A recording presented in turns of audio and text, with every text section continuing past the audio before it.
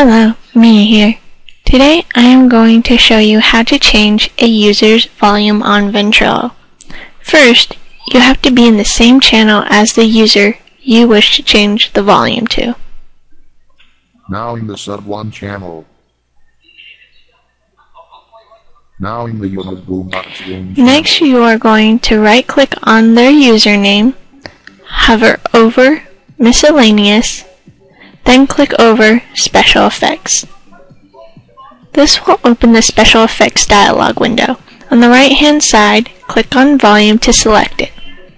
Next, with volume selected, click on the Add button.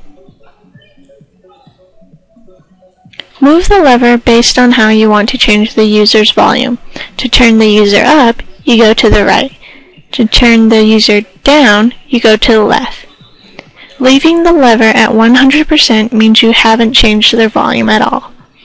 Click OK once you are done, then click OK to close the Special Effects window. Ask the person to speak, then adjust the settings if necessary. Be careful though, don't turn a person up too high, otherwise you might damage your ears. If you get crackling or static noises after turning someone up, it could be your sound card, or the user's microphone settings. Ask them to enable or change the microphone boost for their microphone.